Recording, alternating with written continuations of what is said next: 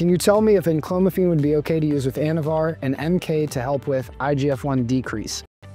Enclomiphene absolutely does lower IGF-1. It's shown pretty reliably in the research, and we see it in our patients. Enclomiphene lowers IGF-1, but MK increases IGF-1 in a different mechanism. So enclomiphene operates on the estrogen receptors, MK operates on the ghrelin receptors. So you may, in theory, be able to offset that lowering of IGF-1 from enclomiphene by increasing IGF-1 from MK. Enclomiphene with Anavar, are you trying to save your natural testosterone production?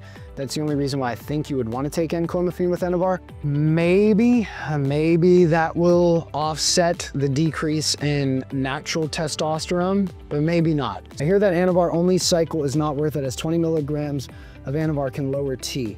Yeah, so if you're taking an exogenous androgen, even something like Anavar, most guys are gonna see some suppression in their natural testosterone production. I also heard that Anavar reduces estrogen due to SHBG uncoupling, inducing more free T. So Anavar, at least in the literature and in my own experience, I took 25 milligrams of Anavar every single day for 32 days. My SHBG definitely went down, my free T definitely went up.